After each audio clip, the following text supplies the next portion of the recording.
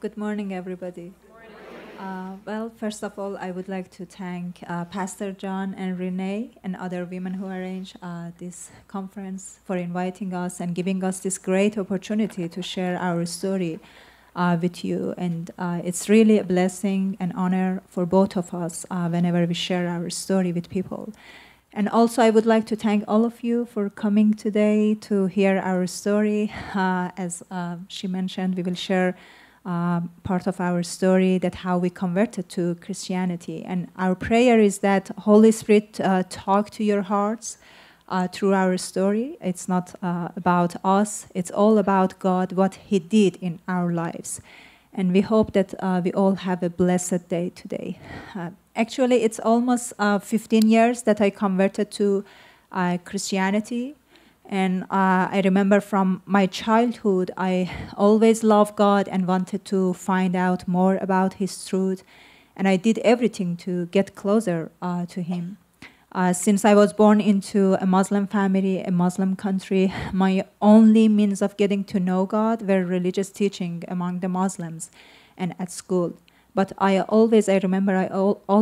had many questions that Islamic theology could not answer my questions. When I was attending at school, I asked many questions from my teachers, but they couldn't answer my questions. And also I believe that, the God who created us, He's very close to us. I had a very close relationship with my dad, and I loved him. I love him so much.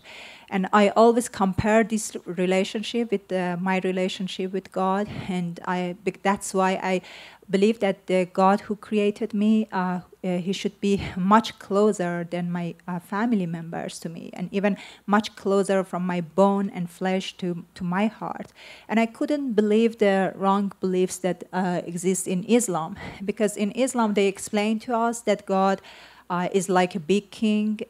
He's far from you, and you can't be close to Him. If you do good things, He will reward you. If you do bad things, He will punish you.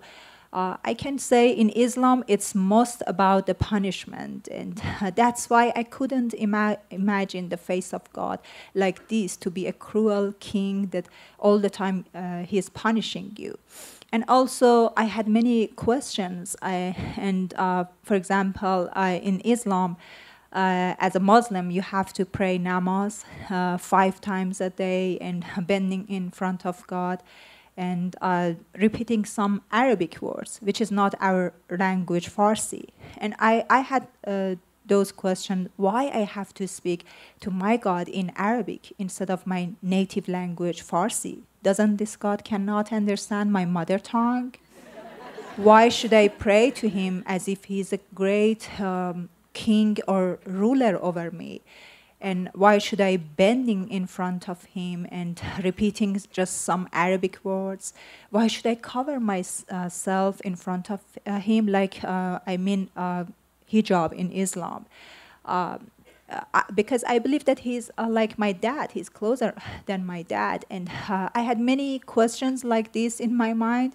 And the answer I was getting at school were not convincing, because in our school they explained that I mentioned that you can't have a close relationship with Him. And despite all these questions and all these reservations, I still did my best to follow my religious duties, because I told myself I may be wrong, and maybe I need to do to follow Islamic rules and to pray namaz in order to be close to God. I always try to experience, to try something, to see what happened. And that's why I started reading Quran. I started praying namaz for 2 years and reading Quran and other Islamic books. I wanted to see what happened. But I can say, all those things just was rule that I was practicing some rules, and they were not making me feel and closer to my God. On the contrary, they were distancing me further from Him, as they had become a routine action that I just was forced to do, not I wanted to do. And I remember I was around 17. For the first time, God spoke to me through one of my dreams. And in that dream, he revealed the real face of Muslims, and also he revealed his love to me. In that dream, I remember I was praying to the sky, and suddenly the sky opened, and a white horse came down, and he started speaking to me, and he told me, sit on my back. When I obeyed the horse, he took me to a city that people were just coming out of a mosque. They were practicing Islamic rules. There are some, famous Islamic rules that in Iran it calls Ashura Tasua, and they were practicing these Islamic rules. And at first they couldn't see me or the horse, but suddenly the Muslim worshippers revealed as wild animals with savage features. And as soon as I saw them, I was surprised, because they were, practicing Islamic rules. They were worshiping God in the mosque. And as soon as I saw them, they could see me, and they tried to kill me. So the horse ran like the wind to save me from those people. And I remember as I held its neck, because it was running, and I felt its love pouring into me with a power and purity I had never known. And after we're safe, the horse took me to a road, and that road goes to the sky, and I awoke. I remember when I awoke, I couldn't explain how much love God let me touch in that dream through that horse. And I taste the love of God in that dream, and I couldn't compare this love with any love in the world, even between family members or two lovers. It was amazing. I can't explain it for you. And just I remember for 1 week, every night I was crying, and I wanted to be in that dream forever, because I taste a little of love of God. And after that dream, at that time I didn't know anything about Jesus, and that's why I decided to put aside my religion duties and came to the conclusion that the most important part of being a believer is just my heart. Then I began to speak to my God, to pray to Him with my language Farsi, in the way of a relationship like a father and a child. And after that, one day, one of my friends who has converted to Christianity some years ago, and she talked to me about Jesus for the first time. And she told me that Jesus is the Son of God who has come to this earth for freedom from their sins.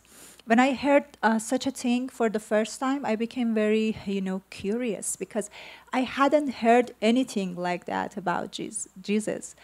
Because I used to think he was just also another prophet, as he had been introduced to us in our textbooks at school. So I told myself, how do I know Jesus is the truth?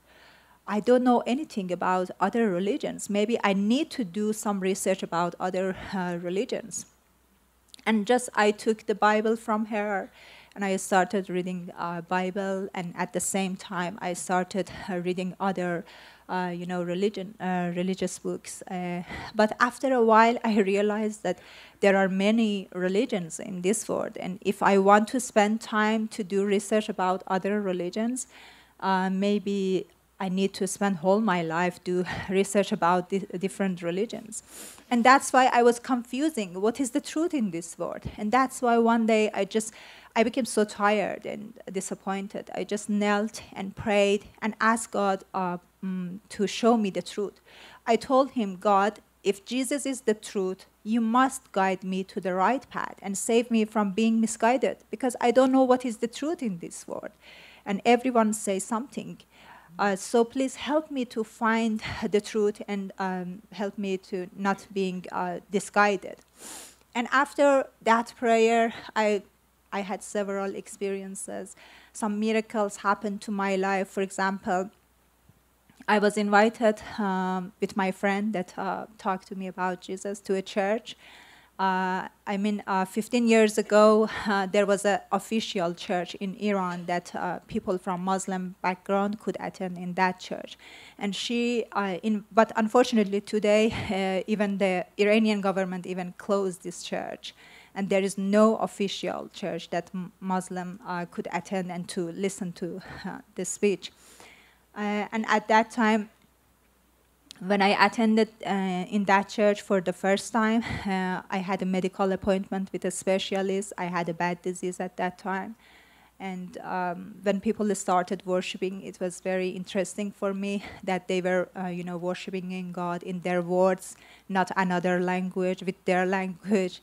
And it was amazing for me, And during the worship, suddenly I heard a voice of God that told me, Marziyeh, you are healed.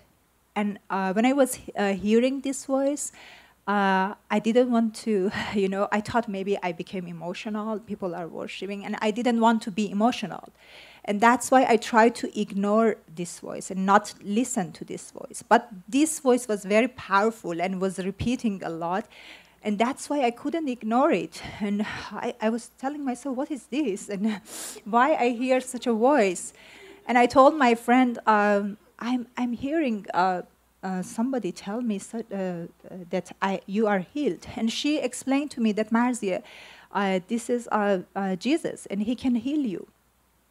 He had healed me, but still I had some doubts. And in the afternoon, I had a medical appointment with a doctor.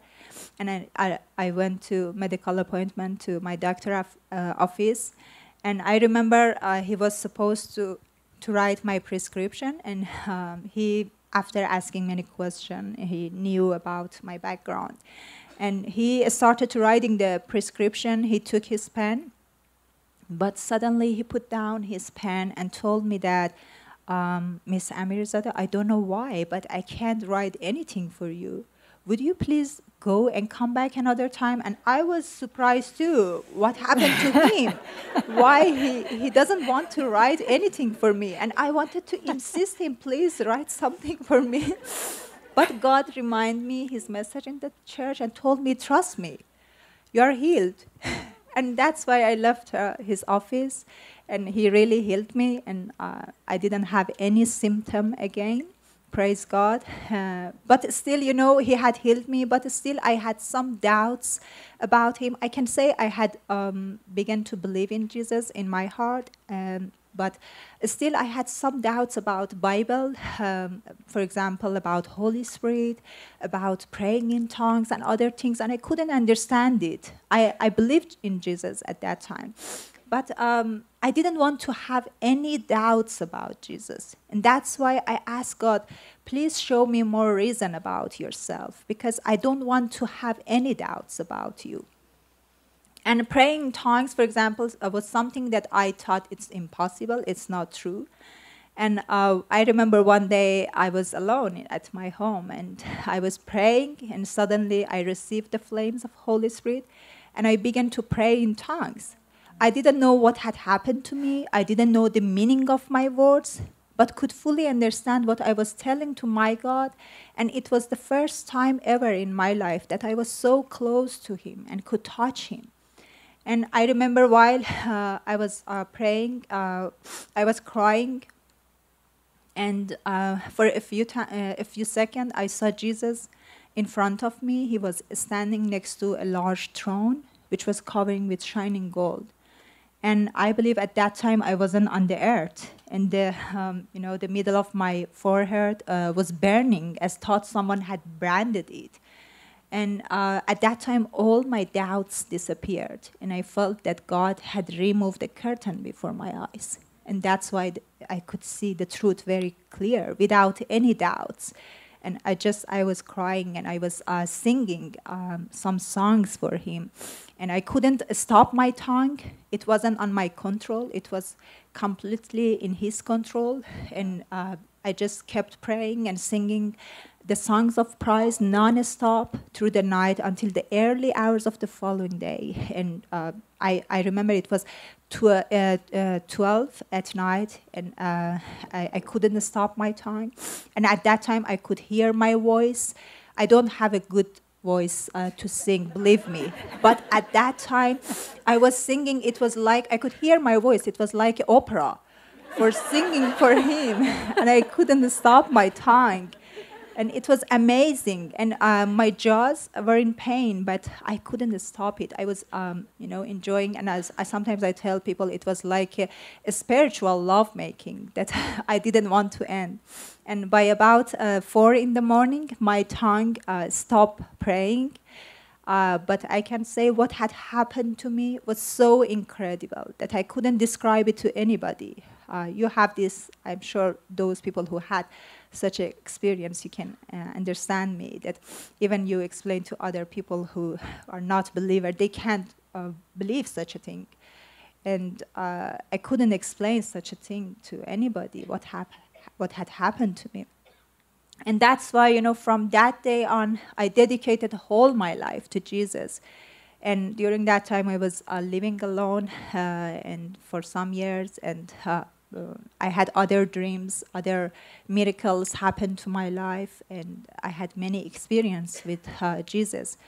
And I can say, I learned how to walk with God, how to live with Him, and He teach me every day. It wasn't like attending, normal in a church and teaching, learning in through church. He was teaching me every day.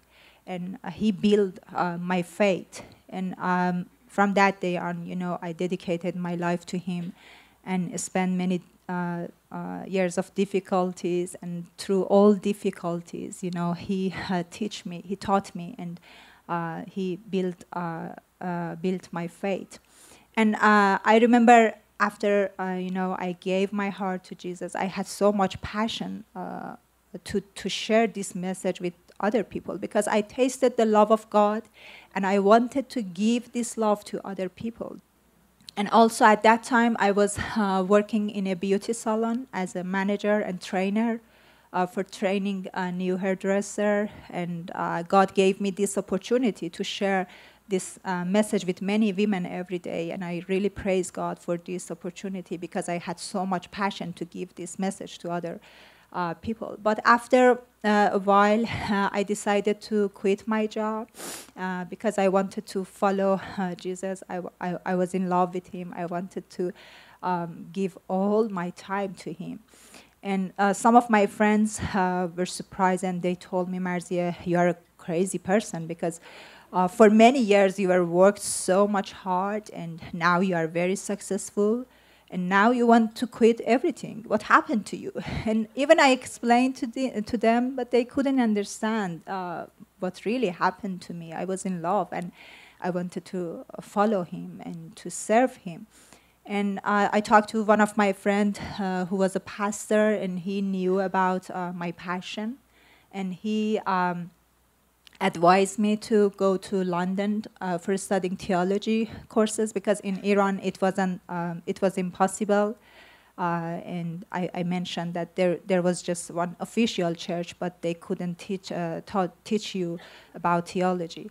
And that's why I had to travel to, but at that time, I was supposed to travel to London, but it was very difficult to get a visa. And that's why I had to travel to Turkey instead of London. There were some Christian organization, that they held some, conferences and courses for theology. That's why I traveled. It was easier for Iranian to travel to Turkey. We don't have to take a visa for traveling to Turkey. That's why I traveled to Turkey in 2005 for studying theology courses, where I met Maryam for the first time in Turkey. Thank you for listening.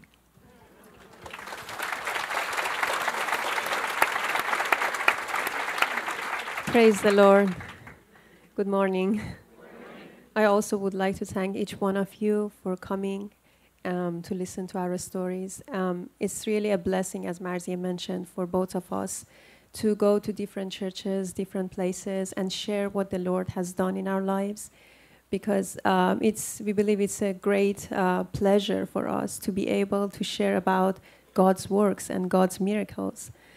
And it's been almost 15, 16 years that I also converted to Christianity.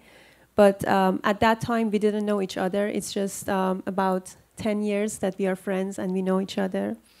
But I also remember since I was a young child, I always sought to learn more about God and build a more personal relationship with Him. You know, my heart and my soul were always thirsty for the truths and for knowing God. And all my family members were aware of the love and passion that I had for Him.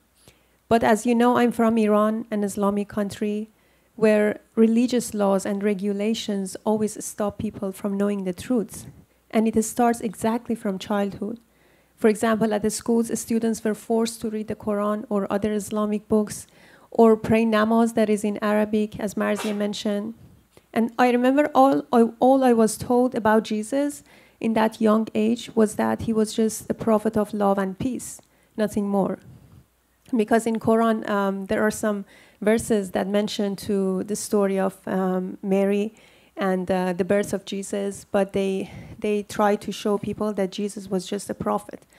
And he was known to a prophet of love and peace, nothing more. And they don't believe that Jesus was crucified. And but I remember, you know, I had so many questions in my mind. When I was listening to Marziyeh, I was thinking that, you know, many people in Iran have this struggle. They have these questions because the government just try to force people to follow some religious rules, some Islamic rules, and they do not allow people to search about other religion or even read other books about other religions. Everything is prohibited in Iran. You just have the Quran and you have to follow these religious rules. And it's just not about, you know, the childhood or being at the schools and receiving these wrong teachings. Every day you have these struggles, for example, at workplace, at universities.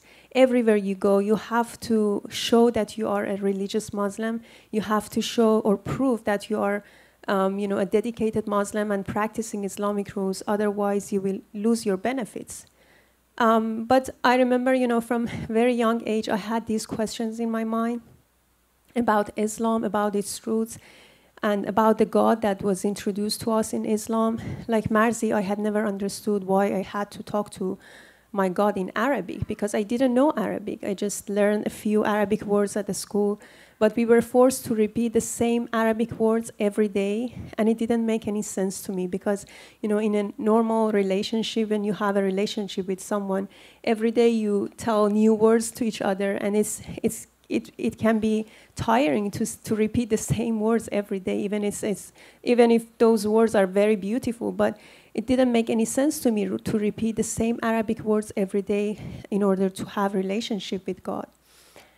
But I remember I was so eager to find the truth. So I tried to study and do some researches on other religions. I read Persian translation of the Quran and some other books of other religions. Sometimes I prayed namaz, Islamic prayers. And also I attended meetings of other religions from time to time. There were some different branches of Islam in Iran that they were allowed to have meetings. They were kind of, you know, they were Muslims, but they were kind of moderate Muslims. They had different meetings. I attended some of those meetings. But after a while, you know, I became tired. And I remember when I was 16, 17, I was so disappointed. And I thought it would be better not to follow any religion, because none of those efforts for, you know, finding the truths could really help me and quench my thirst. So I tried to stop doing researches completely. And, you know, because I was tired of those meaningless rules, which were just about religious laws. And I was tired of the God who was so far away, and I couldn't hear his voice. I remember I had always longed for two-way communication with him. I wanted to hear his voice. I wanted to touch him. But it was just me talking to him, but I couldn't hear his voice. And it was very disappointing for me. So eventually I stopped doing researches completely. Just whenever I was alone, especially at nights, I would look up into the sky and ask God to reveal himself to me and speak to me. I remember there were times that I would talk to him in my own language, Farsi, for 1 or 2 hours, and I really enjoyed that relationship with him. You know, at that time, I didn't know why I was so thirsty for having a relationship with him, for finding the truths about him. But later, when I came to Christianity, I realized that it too was a desire that God himself had created in my heart, because I believe, you know, when you're looking for the truth, when you want to have real relationship with God, he has many different ways to reveal himself to you. He has many different ways to show the truth to you. As the Bible says, you know, seek and you will find. I really believe in this verse that if you are really have this passion in your heart to know the truth about God, he will reveal himself to you in amazing ways that you can't imagine. And that his ways are different. I believe for each one of us, he has a different way to approach us and to teach us and to reveal the truths to us.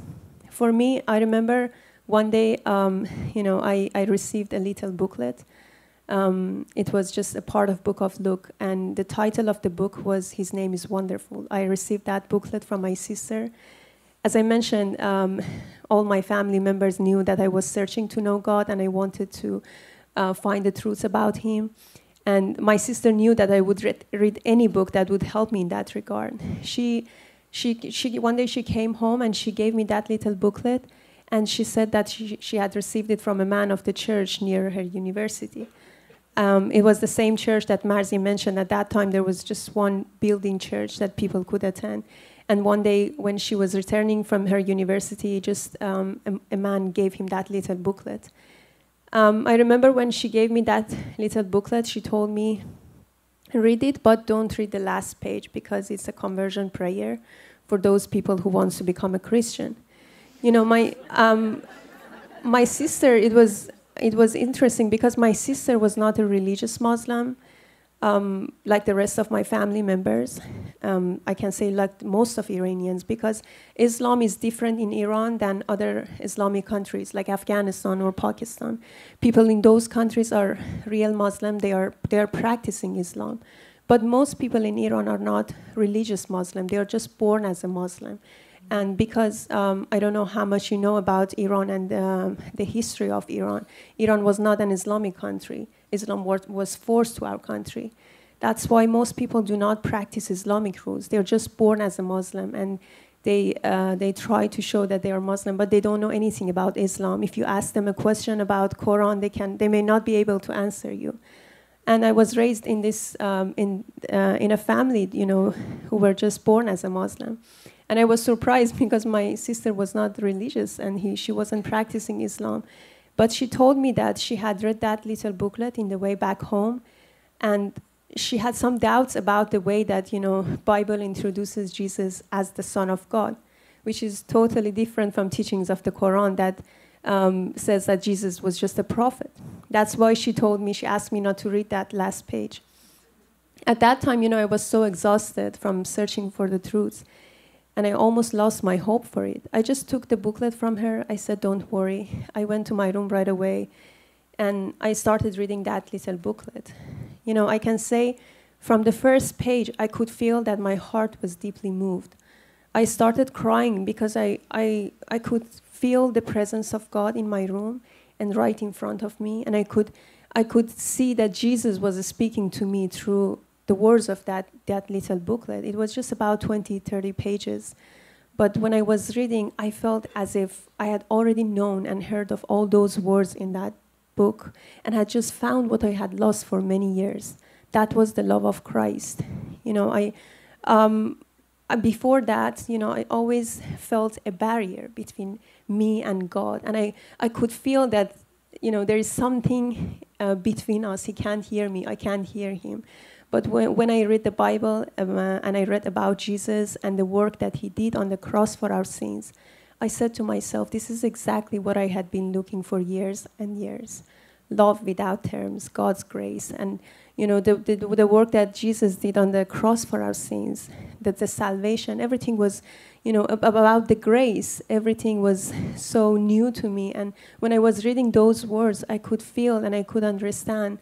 And I tell people that it wasn't just for me, it wasn't just reading those words in the book. I believe that in that day, Jesus himself revealed and witnessed to me the good news of salvation through reading those words, through reading that little booklet.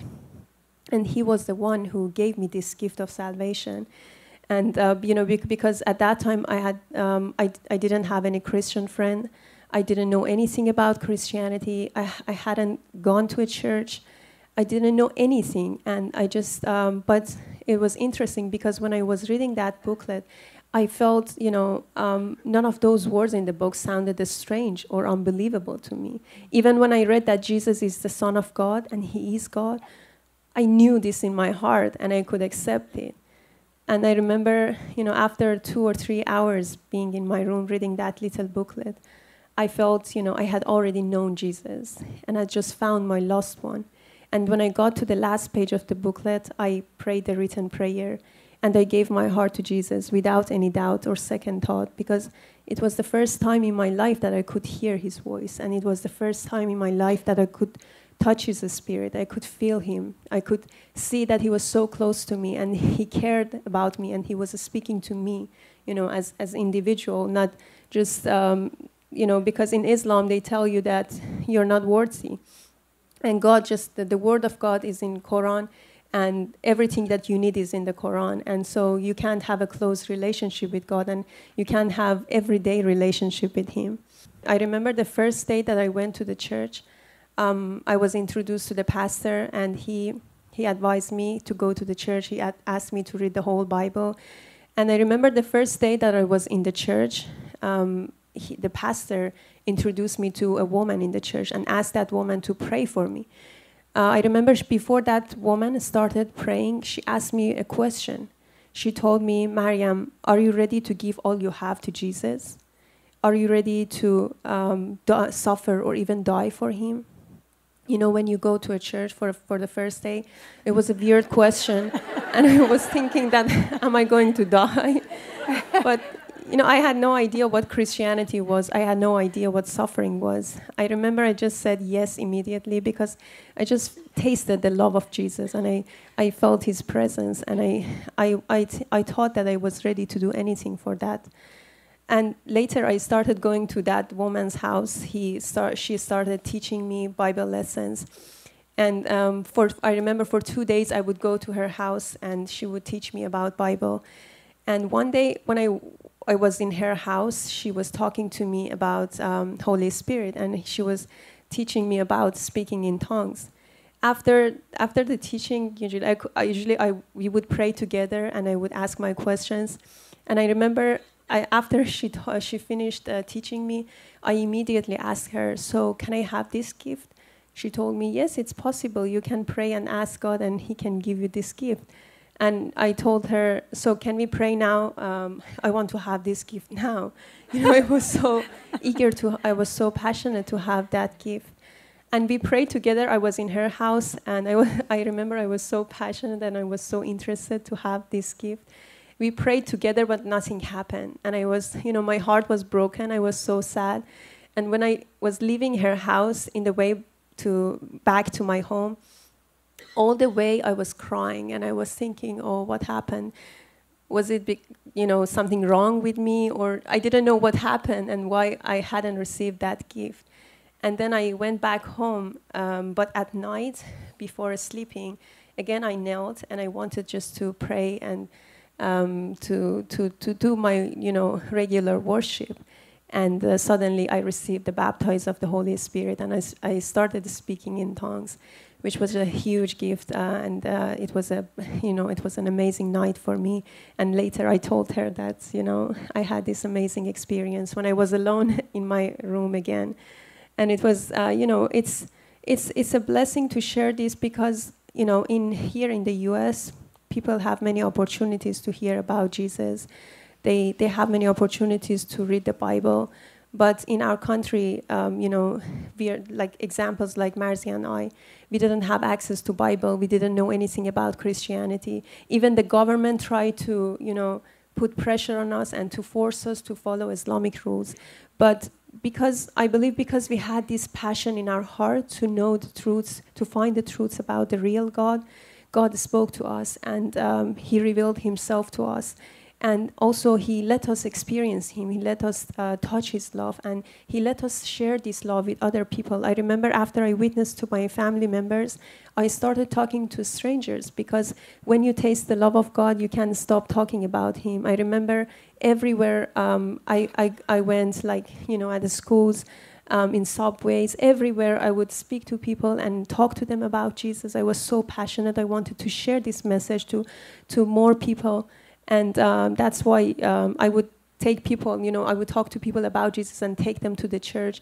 And they were worried, because they had to be careful. There was a government building in front of the church, and they would watch everything, every activities that the church would have done. And that's why the church, some pastors in the church advised me to go to Turkey, because they could see that I had so much passion to share the message of salvation with other people. That's why I decided to go to Turkey, and I met Marziyeh for the first time there. We studied theology courses together.